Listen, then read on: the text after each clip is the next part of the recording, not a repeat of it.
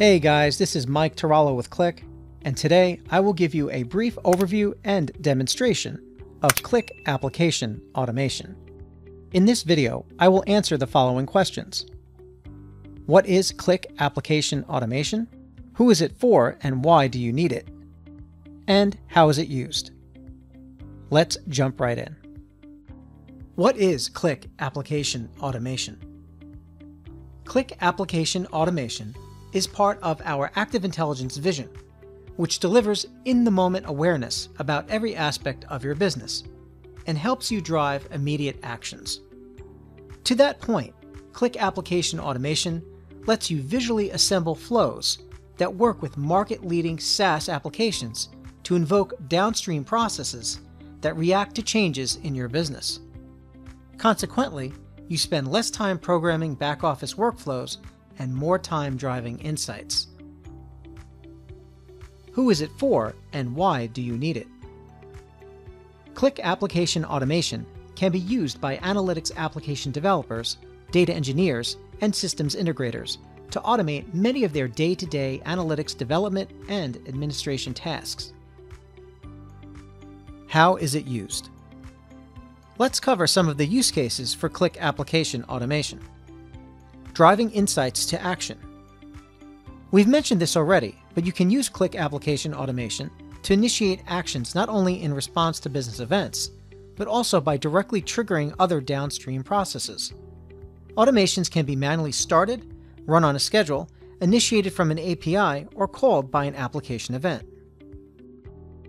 Simplify software as a service integrations. You can use Qlik Application Automation to connect to market-leading SaaS applications such as Salesforce, Slack, and Microsoft Teams, and integrate those systems in a business process without the need to understand their low-level APIs. Just drag and drop the smart blocks to build your workflow logic. Currently, we support over 30 connectors, with more being released every month. Increase analytics DevOps productivity. Qlik Application Automation allows you to orchestrate your tenant administration and application development tasks. You can create flows that perform app reloads and task chaining, provision spaces, or add new measures to groups of apps. You can also send app reload statuses to your coworkers via Slack or Microsoft Teams, and much, much more. Let's dive into a brief example of one of these use cases and see how Qlik Application Automation can automate a time-consuming Salesforce-related task. So let's say I'm a sales operation manager, and I use this sales pipeline analysis analytics application in Qlik Cloud to review account health, opportunity status, and measure customer engagement with our marketing campaigns. On this details page, I have a table listing out opportunities by stage, alongside Marketo scores and Hug ranks. In my sales reviews, I've noticed there are a number of accounts in champion stage, with higher than average Marketo scores, but lower than average Hug ranks. When I see this pattern, my typical behavior is to switch to my Salesforce tab and create new tasks for account managers to contact customers. Performing this activity is very tedious, involves a lot of manual work, and once I create the tasks, I need to send an email to the reps to tell them to go into Salesforce and take action on these new tasks. Let's create a new Qlik App Automation to automate this manual task.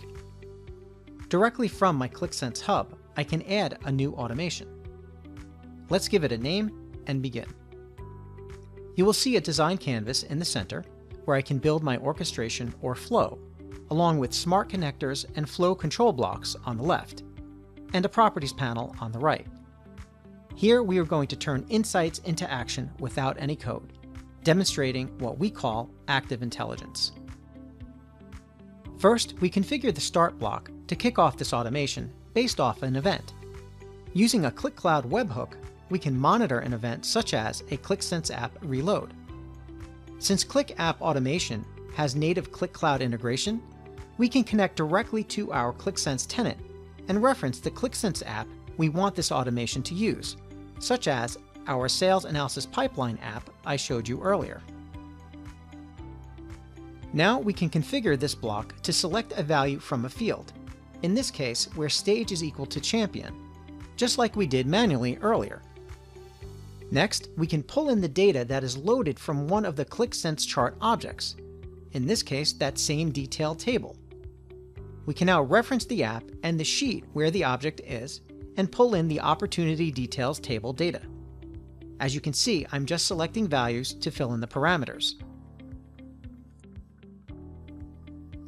We then can take a conditional block to control the flow of our automation and have it check a value of a specific field from that table. In this case, the Marketo score. We can specify a comparison operator to see if it is greater than or equal to 100, and then add another condition for Hug rank, seeing if it is less than 15. From the list of connectors, I choose Salesforce, and I see a variety of operations I can perform. In this case, I want to create a task record in Salesforce, so I select API Create Record. Now this Salesforce connector block has a number of parameters to fill in that will create a task record, so I will configure this appropriately.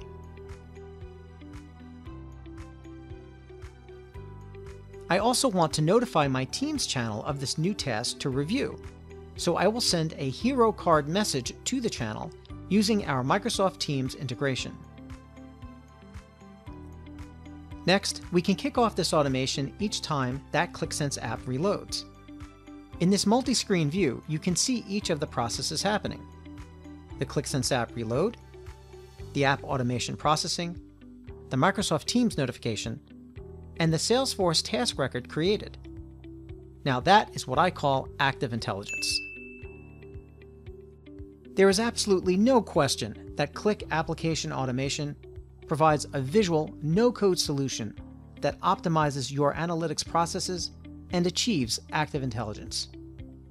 For more information about Qlik Application Automation and to view more in-depth companion videos on this innovative capability, see the links where this video is posted and visit qlik.com/application automation.